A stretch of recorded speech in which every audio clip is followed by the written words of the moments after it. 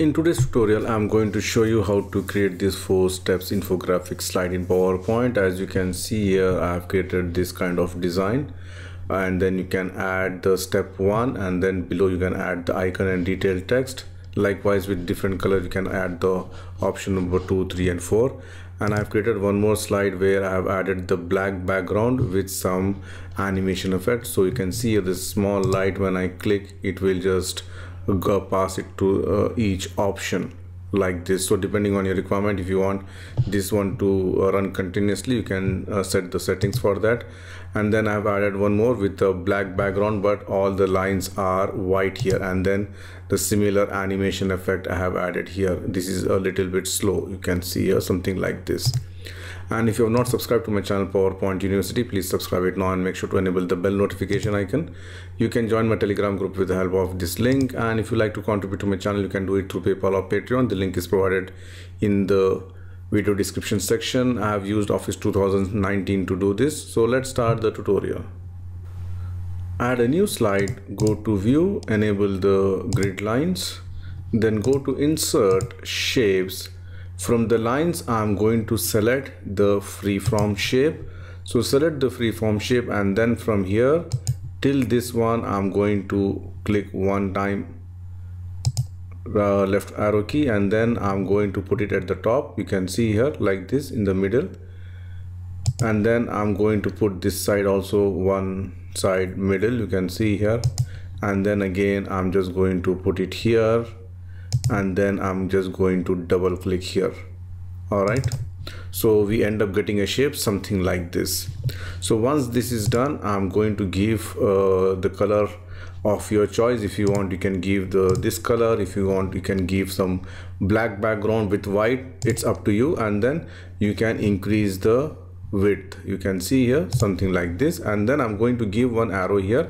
So right mouse click, go to Format Shape, and you can see here the end arrow type.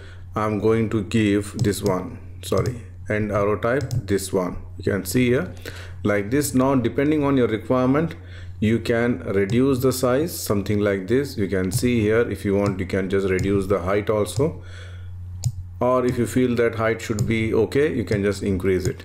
So once this is done, I'm going to duplicate this by holding the Control Shift button. I can just drag it or press Control D to duplicate.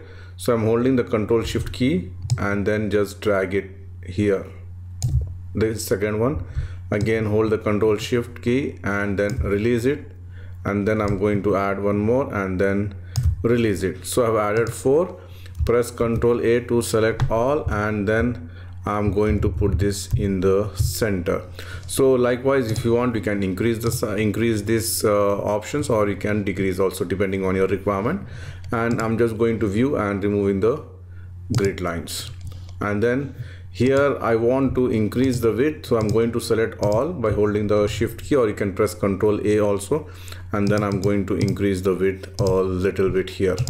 All right, and if you want to give some gap also, it's possible. So I'm just going to give a gap here, and I don't need to give the same thing. What I'm going to do is I'm just going to select all this, then go to Format, Align, and then Distribute horizontally. So equal spacing will be added between these options. And then I'm going to give a different color for this one. Maybe I'm going to give this orange, then I'm going to give maybe this green, or this light color, and then a darker green kind of thing. All right, so once this is done, you can go to Insert, Text Box, you can add 0, 1. All right, and then I'm going to add step here in caps or small, up to you. And then I'm going to choose the font Open Sans, make it bold. This also I'm going to make it Open Sans, bold, increase the size a little bit, and this one I'm going to give gray color here, both the gray colors, and make sure that it is aligned properly. All right, you can go to Format, Align Left, and then press Ctrl G to group it, hold the Ctrl Shift key together, and then put it here and release it. Again hold it and then release it, again hold, drag and release. So now I'm going to make this as 2, this one 3, and this is the 4th step.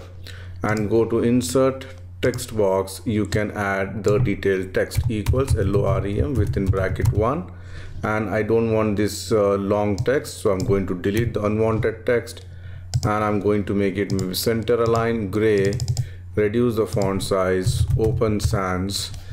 All right, let me just reduce the width further, and these are the detailed text. Again, hold the Control Shift key together, release it, do the same thing for this, like this. So you can see here our design is ready, and if you want to do some basic animation, you can do the animation. And I'm just going to duplicate this one by pressing Ctrl D, and here I'm going to make the background as black, you can see here. And if you want, you can just put the same color. If you want, you can give it white, it's up to you. So let me just go to insert, and I'm going to add one shape, which is the oval shape. By holding the Shift key, you get a perfect circle. Shape outline, no outline. Shape fill, I'm going to make it white. Then go to the effects, go to the soft edges, increase the soft edges here. All right, so it looks like kind of a light here. I'm going to put this one, and then I'm going to animation. Let me just close this one, enable the animation pane, add animation, scroll down and select the custom path. So the custom path, I'm going to click it here, then I'm just going to draw the same thing here. You can see here, I'm going to click one time here, then here, here. You can see here the same zigzag. I'm just following the lines, nothing else I'm doing. You can see here like this till here, here, and at the end I'm going to click it till here, double click. So it comes something like this. You can see here, double click this one, remove the smooth start, smooth end. You can give the timings, you can make it maybe slow, and if you want to repeat continuously, you can say continuous repeat, or just you can make it one time. So let me just make it 2 times, and you see here it works something like this. All right, so this is how you can do the animation part.